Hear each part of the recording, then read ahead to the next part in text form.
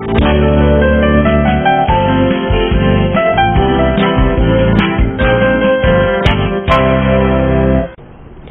Students, कैसे हैं आप लोग? So we met again.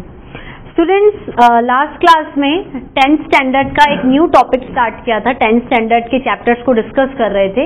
एक न्यू टॉपिक स्टार्ट किया था, उसका नाम क्या था? Why do organisms reproduce. Last class में क्या था? कंटेंट्स देख लिए थे, कंटेंट्स के नाम लिख लिए थे, कंटेंट्स में इंट्रोडक्शन पढ़ लिया था। इंट्रोडक्शन के बाद हम लोगों ने टाइप्स देखे थे, ठीक है। टाइप्स में एसेक्सुअल, सेक्सुअल, रिप्रोडक्टिव हेल्थ, तो ये तो क्या था? नाम लिखे थे। फिर हम लोगों ने क्या था? इंट्रोडक्शन पढ़ा था। इंट्रोडक्शन के आगे अगर कंटिन्यू की बात करें तो मैंने आपको बोला कि रिप्रोडक्शन एक बहुत इंपॉर्टेंट लाइफ प्रोसेस है जो कि एक लिविंग ऑर्गेनिज्म अपने जीते जी करेगा, मतलब लाइफ स्पैन की ड्यूरेशन में करेगा। तो थोड़ा सा क्या है, एक लाइफ स्पैन का टॉपिक उठा लेते हैं कि लाइफ स्पैन एक्चुअली है क्या।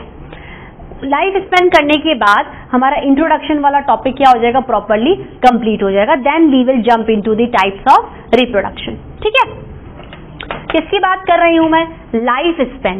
लाइफ स्पैन का मतलब क्या होता है? ठीक है, लाइफ स्पैन। लाइफ स्पैन का मतलब time period from birth till the natural death of an organism. आप जिस दिन पैदा हुए हो और चल रही है आपकी लाइफ, चल रही है जब तक आप नेचुरली नहीं मरते। नेचुरली मरने का मतलब क्या है कि आपने बहुत अच्छा टाइम पीरियड अपनी लाइफ का जी लिया है, ठीक है। हर चीज को आपने देख लिया है, सारे इमोशंस को, फीलिंग्स को, फैमिली मेंबर्स को, ठीक है। हर तरीके के लाइफ प्रोसीजर्स को आपने अनगिनत मल्टीपल टाइम्स प्रोसीड किया है, जैसे न्यूट्रिशन है, रेस्पिरेशन है, ट्रांसपोर्टेशन है, रिप्रोडक्शन किया, आपने अपनी जनरेशन को प्रोसीड किया, ठीक है। अब मान लो कि जस्ट आप पैदा हुए और विद इन 3 to 4 years में आपकी किसी वजह से डेथ हो गई, ठीक है, या समटाइम पीपल मर्डर में मर गए, या किसी अर्थक्वेक में मर गए, कोई साइक्लोन आया, कोई स्टॉर्म आया, ठीक है, रोड एक्सीडेंट, ट्रेन एक्सीडेंट, बस एक्सीडेंट्स में मर गए या डेथ हो गई उनकी, तो दे आर एक्चुअली नॉट, क्या कह सकते हैं कि सारे लाइफ प्रोसीजर्स उन्होंने नहीं किए।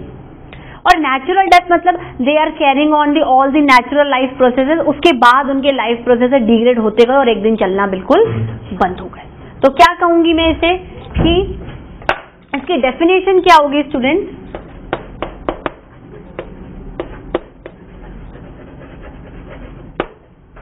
Time period from birth till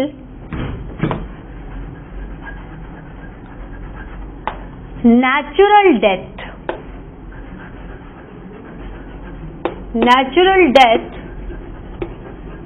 of an organism,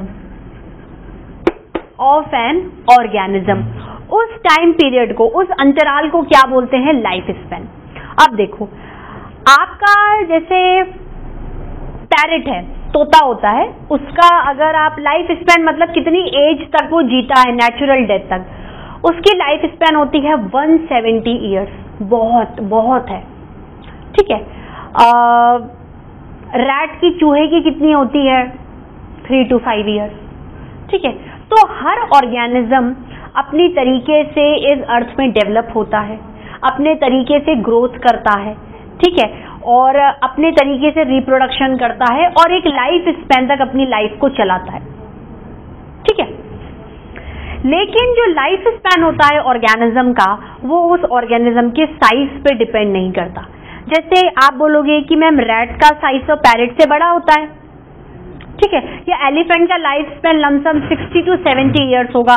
हम ह्यूमन बींग्स का भी एक normal life span 60 to 70 years का होता है। अब थोड़ा मेडिकल फैसिलिटी से बढ़ गया है, समवॉट 80, 85, 90, 100 भी हो रहा है किन्हीं में। तो अब आप कहोगे कि मैम पैरेट तो मेरे से साइज में छोटा है। तो life span of an organism doesn't depend on the size of an organism. बिल्कुल, बहुत इंपॉर्टेंट लाइन में लिखते हैं, क्या लिखूंगी मैं?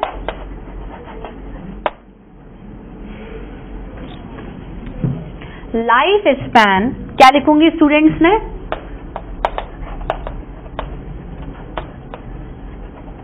Life span of an organism do not depend